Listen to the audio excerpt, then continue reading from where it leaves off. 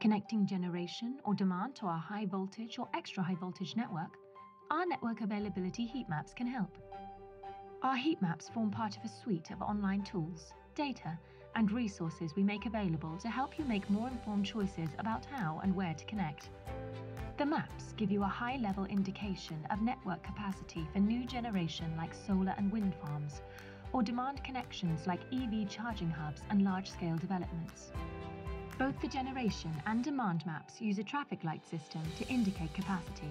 Green means that there is a high likelihood of capacity for a connection.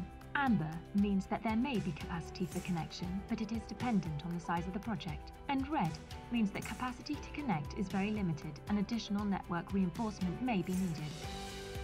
You can view this data in two ways. 1. Our interactive map. Search by postcode to view capacity based on grid supply points, bulk supply points, primary substations.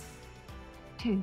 A downloadable datasheet that provides additional network data to help you perform your own upfront assessments and feasibility studies. We update the data behind our heat maps every month so that you can access the most up-to-date information to support your planning. You can find the data the most recent refresh in the downloadable datasheet. Visit Northern Power Grid's heat maps pages to get started.